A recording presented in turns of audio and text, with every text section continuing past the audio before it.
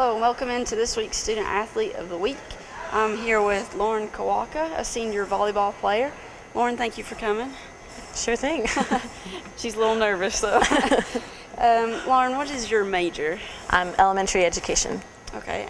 How did you choose that and what plans do you have after graduation? My sister actually wanted to be a teacher first, and I kind of stole the idea from her.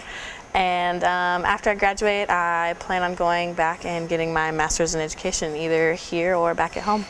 Okay. And where is home? Ohio. Ohio, okay. How do you balance your study schedule and your practice schedule? I know it must be difficult. There's a lot of studying done on the bus when we travel, a lot of late nights and early mornings. What is your position in volleyball? I'm a setter right side. Okay. Could you explain that for people who don't know? A setter is the person that throws the ball in the air for a person to hit, and a right side is the person that's on the right side of the net that gets to attack the ball. Okay. We've been filming your games here and streaming them, so I've noticed the home atmosphere is amazingly loud. Oh, yes. And Rusty even mentioned several times in his broadcast that a lot of players, don't like to play here if it's their away game. So can you explain that atmosphere for somebody who's maybe never played sports? What does that feel like? This gym seems very small compared to other gyms, but there's so much noise that can accumulate in here. We can have 50 people sitting in our stands and it sounds like there's at least 200 people. And it's just awesome having so many people, not just people from campus, but people from around the community coming in and watching us play. Every team you've played, or every team that you've got left to play, you've already played. So you kind of know how they are. How does that help you, or does it help you? And explain kind of what your strategy is going into those games. We get to play every team twice, so it does help that we get to see what they're like the first time around. But when we play teams really early, sometimes they're just getting into their niche and they haven't quite figured out their lineup or how people are going to play. So it can either help us or hurt us, and we set up for one person being this way and then they come out in an entirely different way.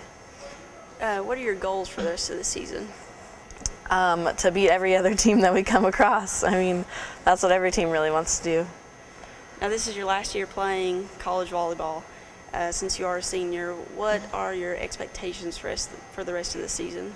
I think this team can go further than any of the ones that have gone in the past. We were top 64 last year, and the year before we were top 32. So this year I want to go to the top 16, 8, 4. Number 1 in our region would be awesome.